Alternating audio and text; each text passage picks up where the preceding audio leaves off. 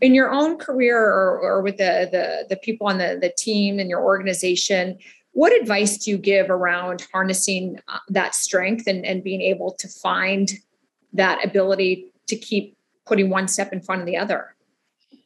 I have definitely learned some life lessons, as you can well imagine. And one is to accept adversity and get up. And sometimes you can't get up by yourself. Every time I've ever been down, and you're right, I've had many times where I was down, somebody actually reached down and got me up. Even when I was trying to get up and I couldn't, somebody was there. Sometimes I call it the HASU moment with the sisterhood, HASU, hook a sister up. Sometimes you got to just be there for each other. We've got to hook each other up emotionally, sometimes financially, whatever it is. We have to be there for each other. And that's for the sisterhood and the brotherhood.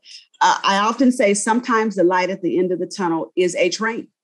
Bad things do happen to good people, but we have to get up. We have to get back up. And sometimes you need people. You have to tell people what's going on so they can help get you up.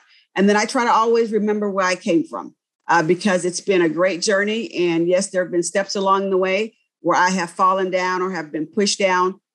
But again, I always got back up. So when I think about that journey, I'm encouraged by it. I'm not saddened by it because I always came out better on the other side.